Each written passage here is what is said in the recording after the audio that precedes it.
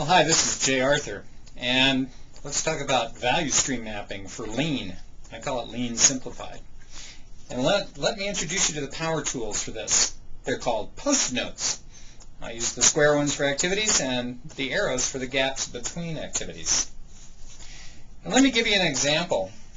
I worked with a group a while back, and it was taking them 140 days to process a transaction, if you will. And that just seemed entirely too long.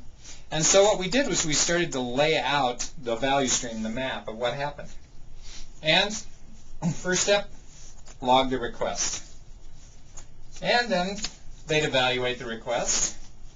And then they'd research the request. And then they'd decide if the request was valid or not. Then they'd schedule an exam, diagnose the patient, and treat that patient. Now at this time, this 140 days was the fastest of anywhere in the nation.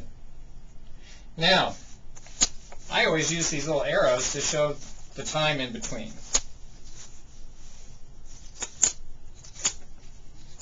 But here's what I've learned from working in a lean environment with many different kinds of processes. You quickly discover that maybe 3 minutes out of every hour are spent with people doing something, or machines doing something, but the other 57 minutes are all spent the products waiting on something to happen. I call this the 357 rule. So what happened here was I asked them, I said, okay, so how long does it take to log the request? And they said, maybe 5 minutes. I said, okay. And then how long does it take to evaluate the request? And they said, 25 days. I said, really? You got one guy, one sheet of paper, working on this for 25 days?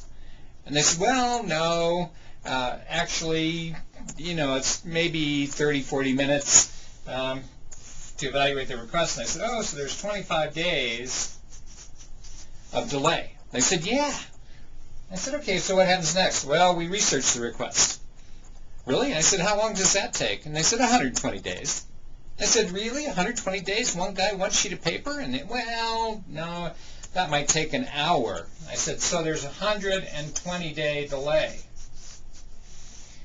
And very quickly you discover out of this 140-day process, a lot of it is stuck in these two boxes right here. Then, if it's okay, they schedule the exam. I said, how long does that take? Maybe 10 minutes. How long before you actually get to do the exam? Well, as much as 7 days. And then it might be, maximum of 1 day before you get around to treatment. The diagnosis, maybe an hour. The treatment, that could be ongoing. So what you discover here is, in that 140 plus days, there was only 7 hours of real work in the entire process. So once you've mapped the value stream, then you want to figure out, well, how can I redesign this to get rid of these big delays, especially that one and this one on top of it? I said, well, could you just log the request and get right into evaluating it? Well, maybe. I said, well, can you do the research request in the background? And the doctor said, well, we can usually tell from looking at the patient whether what they're asking for was really caused by what they say it was caused by. And so literally we could take it and go straight to schedule exam, eval, schedule, and get right into diagnosis. And they actually cut this process down to about a maximum of 30 days now.